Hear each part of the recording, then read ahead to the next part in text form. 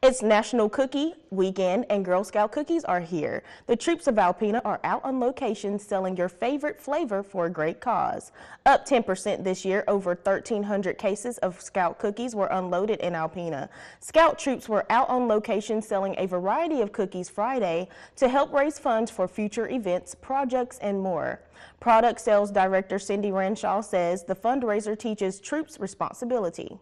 But it also teaches them responsibility. It teaches them how to use money, how to make change, how to deal with customers, how to do marketing.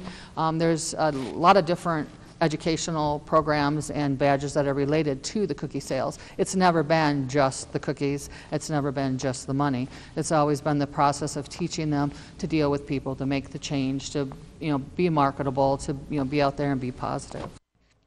Ranshaw says the support from the community over the years has been nothing but positive and great. This community has always supported Girl Scouts and Boy Scouts in a great deal up here in the north. It's part of our life. So they're always out there. They're always open to anything that we're doing, not just cookies and fall candies and stuff, but anytime the girls are out there, they've always been a big support. And I'm glad I'm part of this community because it's been very strong with Scouting.